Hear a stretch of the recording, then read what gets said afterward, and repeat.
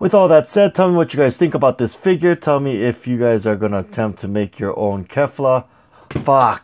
Hello everyone, this is just a quick update on the Kefla Custom Figure Standard. A lot of you guys have been complaining that the hair is green. Just to let you guys know, I already know that. It is yellow, green, or whatever. I don't really care, but I had a lot of you guys commenting saying, it is green, it's not yellow. Anyways, this video is for you guys. So what we're going to do is take this figure off the stand and take a closer look. Taking a closer look at this figure, she does come with two faces. I only made two faces. The third face was kind of the same because she was just looking down with a kissy face, but Kefla doesn't make that face, so I did not remake that face. So anyways, she has the standard smirking face that I made, and then a yelling face right here. And then, as you can tell, I resculpted. The ear looks like shit, but whatever. When it's hidden underneath the hair, you can't really tell. So it's really hard to sculpt an ear. I'm not a professional. It's really hard.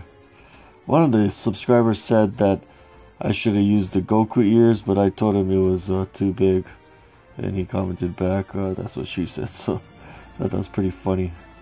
Yeah, this is just the face right here. Redrew the pupils and gave her the eyelashes, yeah. And then the figure itself. So as you can see from all the other videos, I resculpted her arms, made it a little more bulky. Also gave her some abs. And then the one thing that I noticed right before I was gonna do this review is I forgot to put in the putty inside these holes. That's where the jacket goes. I completely forgot to plug that up, but it's alright. I'm done doing this figure. This was time consuming. I mean, I've done it in 3 days, but it was very time consuming because I had to resculpt the thighs, resculpt the calves to make her more bulky and make her look like a She-Hulk. Resculpted the boots because it has this pointy thing over here, and then resculpted the toes, and then the gauntlets, and then yeah, her hair, and also resculpted her face. So very time consuming, even the eyes. One thing about the Android 18 body that I don't like is, I'll get to that, but the articulation, she doesn't look up that much. She looks down very well. I made sure that the bulkiness of her shoulder, she is still able to raise her arms the same amount as before. The bicep swivel, single bend at the elbow. Now this is where it hinders because her biceps are so is a lot bigger. She's not able to bend as much as she used to. And then she has a swivel at the wrist because it's on a ball peg. And then she's also lost ab articulation. But before that, she wasn't really crunching that much either. And the only reason why she can't crunch anymore is because her abs.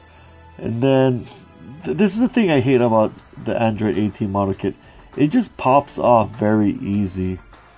And I'm pretty sure that's how all the other model kits are. That's my only gripe with the model kit of Android 18, is that her thigh swivel really sucks, so you have to be very careful. She kicks about that high, doesn't kick back at all. Double jointed knees, which still work great, and then a hinge at the foot because it is on a ball peg. So for the most part, I really do like how this figure came out. Could I have done better? Yes, there's always room for improvement. With all that said, tell me what you guys think. Tell me if you guys are going to make your own Figurized standard custom Kefla.